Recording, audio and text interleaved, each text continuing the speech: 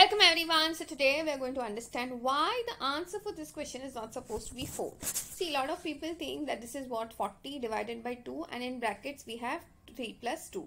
So please understand, in these kind of sums we will either follow the rules of BODMAS or PEMDAS. Okay, and in both the cases it's very important to realize that the first importance is given to brackets and or parentheses.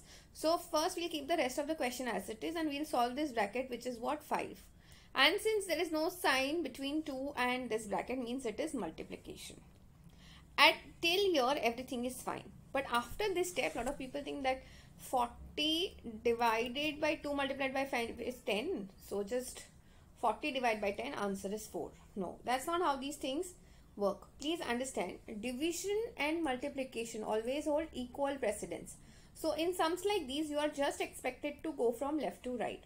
Whatever operation happens first on your left hand side has to be done first. So 40 divided by 2 is 20 multiplied by 5. So answer for this question is supposed to be 100. I hope this is very clear to everyone. That's it for today. I will see you in the next video.